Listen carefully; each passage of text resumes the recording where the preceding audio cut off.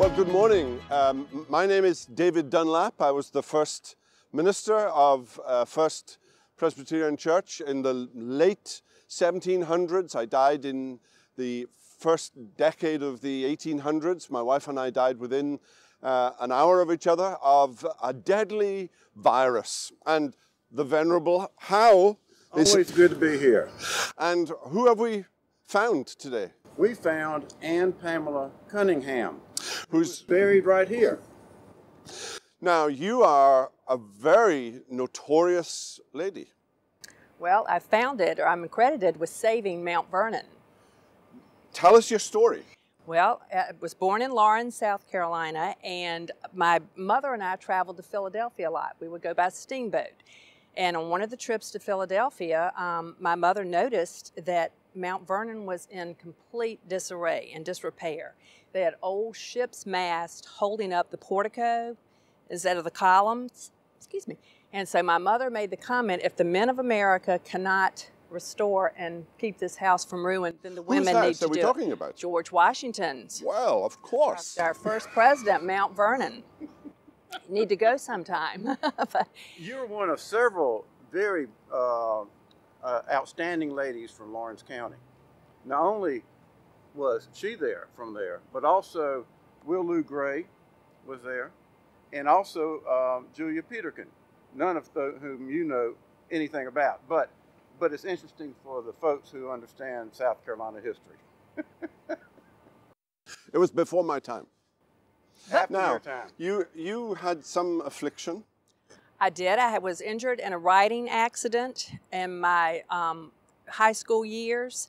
So I did have a disability, and that is one reason that we traveled to Philadelphia to see a physician there. And it's mentioned right here on the tombstone that it is good for me that I have been afflicted.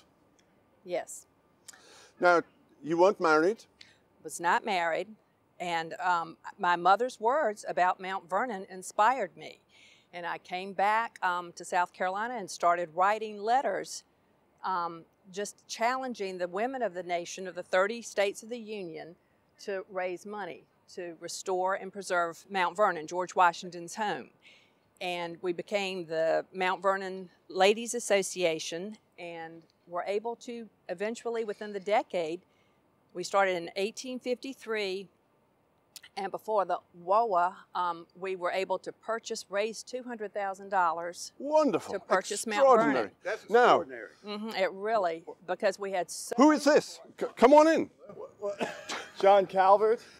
You're back. I saw you last week. Now, you were buried over there. Yes. You're an American war hero. I am. You fought in the Revolutionary War, resisting British taxation. I did. But we found out something about you since last week. We did. Found out I owned a tavern, and by recollection, I believe it was in Charleston, but it may have been in Columbia. My memory You've been isn't there a as long clear. time. Been Yes. here a long time. Yeah. What kind of tavern?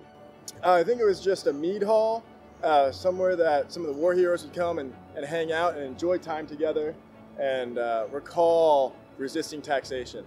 That's great. Well, wonderful. Thank you again, and stay safe, and we'll see you next Friday.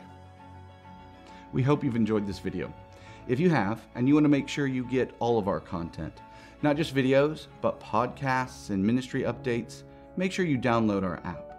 If you think you might have missed a video, click on our YouTube channel. A link should be down below. There you can see all of our videos, and if you want to make sure you don't miss anything in the future, hit subscribe. If you want to be one of the first ones to know when we release a video, hit that little bell icon.